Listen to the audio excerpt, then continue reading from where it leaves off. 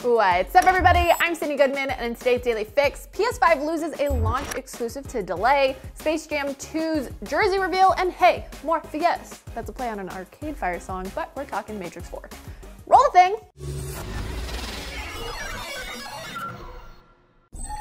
This year's next-gen console launch is sure to be unlike any before it. Last week, Halo Infinite, the Xbox Series X's heavy-hitting launch title, was delayed, and now PS5 has a launch-exclusive delay of its own. Arkane has announced that Deathloop has been delayed to Q2 2021, which means it will land next spring sometime between April and June. The Dishonored developers, as in they're known for the Dishonored games, not that they're Dishonored because of the delay, explained in a statement on Twitter that the working-from-home situation required due to COVID-19 has meant that the creation and polish of the game is taking, quote, longer than normal. The statement did end on a positive note as Arkane promises that the next update on the game is coming soon. I've always been extremely understanding of delays. It's a bummer, yes, but I'd always rather have a game delayed and come out polished and fantastic. I know some folks get kind of stressed about delays, thinking that it means the game is doomed to be bad, but look at Animal Crossing. That was delayed and the final product was so good.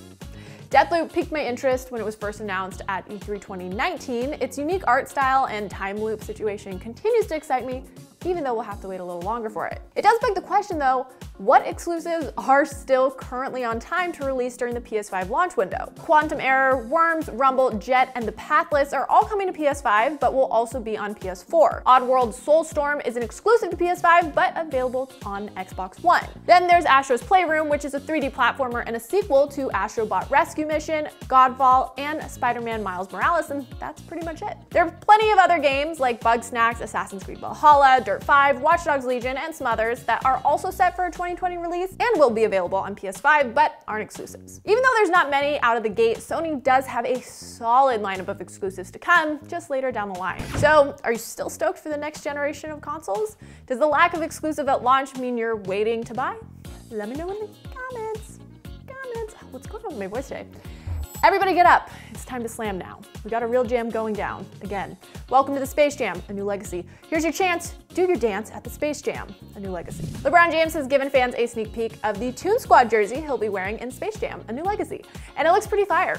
The Twitter account for the LeBron James Family Foundation unveiled a first look of the NBA star suited up in the new uniform, which he'll be showcasing on the basketball court in Space Jam 2.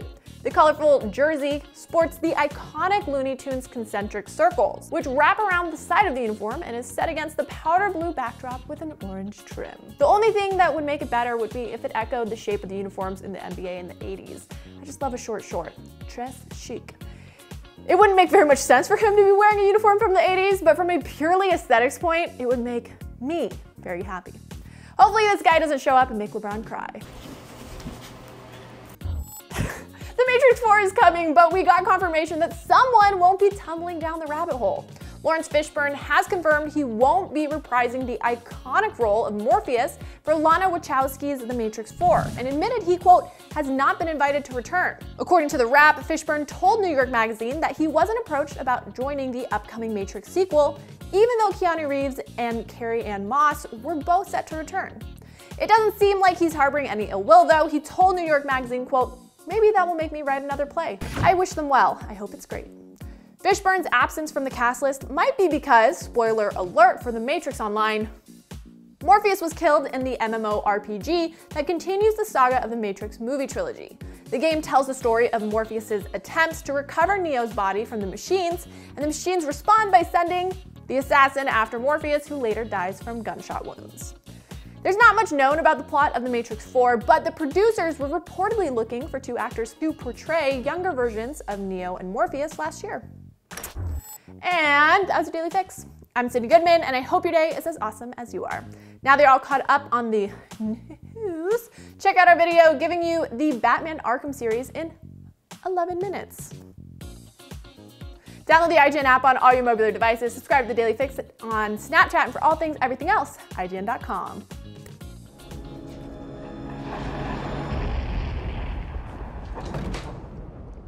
At last. Welcome, Neo. As you no doubt have guessed, I am Morpheus. It's an honor to meet you. No. The honor is mine. Please, come, sit.